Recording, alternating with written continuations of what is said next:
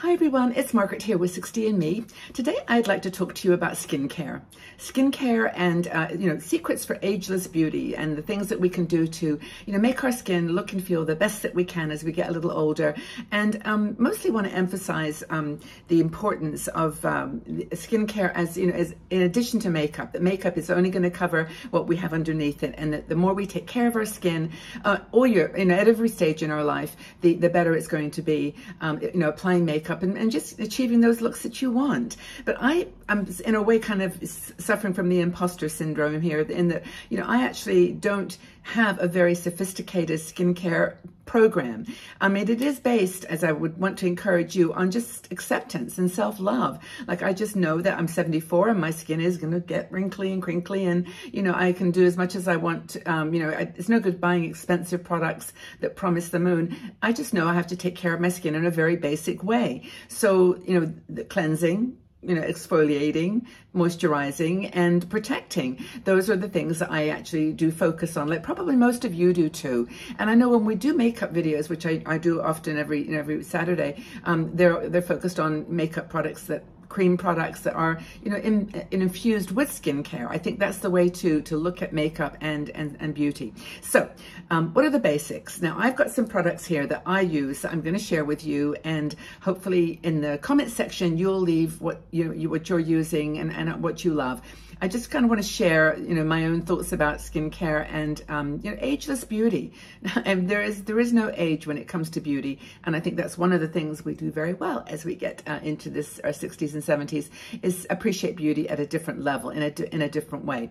But here we are, we've got faces. I've got my glasses here because I can't actually see. I mean, things like that, simple eyesight. But I want to share with you some of the things that I actually use, and we'll go through those steps of cleansing, exfoliating, moisturizing, and protecting. Now, I use something so basic for skincare cleansing. It's Pond's. This tub is like 2/3 of the way finished, but already the label came off because it was just, it gets moist and creamy and it's gone. But it's Pond's. It's Pond's makeup remover, and I will leave the links below for you so that you can, or the names below, so that you can check it out too. But most women in our community know Pond's. Noxzema, Pond's. They've been around for ages, and that's my cleanser. That is what I use. I put that on first. I wash it off with a flannel, and then I actually do like a second cleanse with not every day, but with an exfoliant. And I have found it doesn't matter what you buy, how expensive the product is. Honestly, there's a lot of companies that are taking advantage of, the fact that we're looking for, products that they claim to work. I use something, it's a product by Balea. Now, this one is a German brand, and I don't know whether you can even get it, in other countries, but there's one called St. Ives, which is a good one, and it's the best. It's just, and I use so little. I mean, I use it like a pea. And I just rub it in my fingers and then rub it on my face, getting around the pores, and just, rub it all in. And I just realized I've got my little light here that I put up when I'm doing videos, and I didn't have it in front of me. There, okay. Is that a bit better? Yeah, that's a bit more sparkly. Anyway, so that's what I use for exfoliation. Maybe 3 times a week, but I don't use a lot. Like, I don't put, tons of it on. I just rub it in my fingers and just moisture and exfoliate gently. And so I would encourage everybody who's not doing an exfoliation now to get some product. It doesn't really matter, what it costs. Just often the CeraVe, and there's another brand that's very good. I mean, I'm sure Pond's even does an exfoliation. But anyway, that's something to consider. And then I do that every three or four times a week. And also masks are good. I didn't actually mention that, but masks are very good for, just leaving it on and letting it soak into your skin and help you maintain those kind of youthful glows. There's so many masks now that are actually, got hyaluronic acid or niacinamide, things, aloe, things that we know are really, really good for deep cleaning the skin. So that's the thing about exfoliation and incorporating those antioxidants into your skincare regime. Now, a lot of people do use retinol. Now, I've never used retinol. Well, that's not true. I did try it for maybe a week or two, and I use ROC, R-O-C. which is, I think it was called anti-wrinkle retinol blend. I'll put the name down below because it was a good product, and it's one of these, not a prescription retinol. It was, you know, just a drugstore brand. But ROC, I think, is a French brand, and I found that was really good. It was a good try, but I didn't see that it made any, oh, I mean, you're not going to see a difference in a week or two, but I just didn't want to do it. So I didn't put retinol on my face. So there's no retinol products or these kind of, ones that peels and enzyme peels. I personally do not do those. So maybe you can offer some suggestions of products that you've loved. So hydration. Let's talk about hydration next, because honestly, this is, to me, the most important. Now, if you've been watching my channel for the last 8 years, you know that I only use one product, and it's the Growing Younger Gracefully.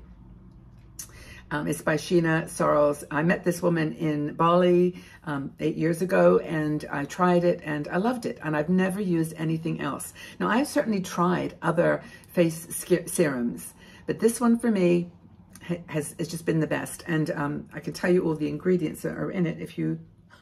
I wore my glasses and now I can't find them. Typical, huh? They're on my head. Okay, let's see if I can tell you the ingredients. Vitamin E, frankincense, rose, grapeseed, lavender, and heliocresum. I know that's a really good one. It's called the infinity oil or something.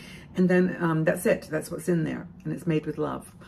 But I know I've tried Timeless. I've tried a few others, and they're lovely, but they're too expensive. And this one for me, I found was really, the best option. So I'll put that in the link below. But many of you know about it, Growing Younger Gracefully. And I don't have it with me, but Sheena has just come out with a face oil, an eye serum, and I do have it on today, actually. It's really, really good. I mean, I've got a little bit of I've got makeup on today, but I did put some oil under my eyes and then tapped a bit of powder just on, to set it. But it's a smaller bottle of this, but it's eye serum. Another development on the Growing Younger Gracefully front. So that's moisturizers. Now, in terms of face creams, okay, I have actually tried creme de la mer 5-10 years ago, long time ago. And I loved it. It was okay. I mean, it was like $100 for a little jar. And we did it as an experiment. We compared it to Nivea, and I could obviously I could see the difference, but I like the Nivea cream just as well. But one that I've picked up that I really like for moisturizing is this one by Weleda. It's called Skin Food. And I don't know whether you've seen this before, but I know it's available everywhere. Weleda is a very plant-based and organic and vegan company. They do a whole lot of beautiful skincare products with pomegranate and other kinds of beautiful ingredients. But this one is called Skin Food. And this is I think it's the light. Is this the light? No, this is the normal one that I use at nighttime. But they also do a Skin Food Light, which is designed for like a primer almost, or a moisturizer. I also use, if I could just find it here, because I've actually got it. Here we go. This is one on my desk all the time, which is the Embryolisse.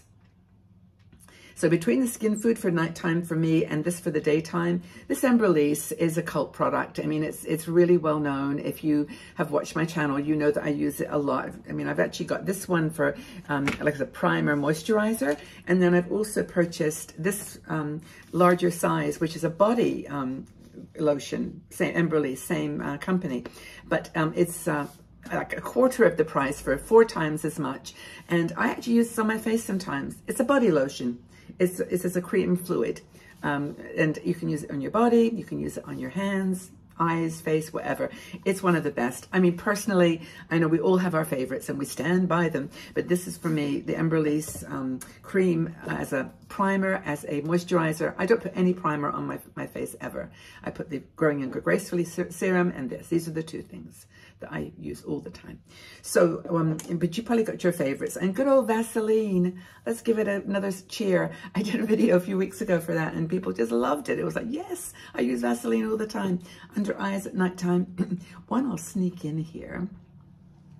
Many of you won't like this, and you'll say, oh, Margaret, no. But I use it sometimes, not every single day, but it's snail mucin. And they're not harmed in the creation of this, little snails. It's just secreted out on a comfortable little place, and it's all good. They're not killed or anything. And it's really cool. It gets lots and lots and lots of rave reviews, but I use it now and again. But I wanted to mention it because it is kind of a cool thing. And if you're into trying new things, snail mucin might be one of them. So that's that. Now, the final thing is protection. Now, okay, I'm sorry, I'm a little bit guilty of this. I was a sun goddess when I was younger. I was out all the time in the sun, you know, baby oil to make it, to get suntan more. You know this story. If you're in your 60s, we didn't think about it. But I did start to use some SPF, just in my foundation, which I knew isn't a good strategy, but I did find one that I wanted to share with you, and this has become like my go-to. Part of it was I didn't like the application of sunscreen. It was like sticky and gooey and that white cast. I know there are better products now that don't do that, but I never purchased them. But this one by La Roche-Posay is a spray. It's a spray suntan, and it's like 50 plus. I will put the name of this. It's actually, I bought it here, so it's Anthelios. I don't know whether that's the French word for it or whether that's the name of the product, but I will leave the details for this. It's all in French because I'm in Switzerland, and so they just sell the products directly from France. It's invisible application, transparent, 50 plus, and it covers both the UHV and the UVA, I believe it is.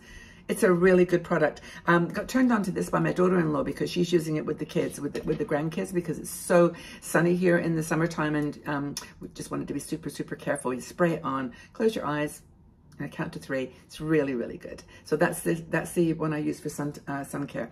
And you probably got some ideas as well. I know these are products that a lot of people take super, super seriously, and I want to make sure that I'm highlighting the importance.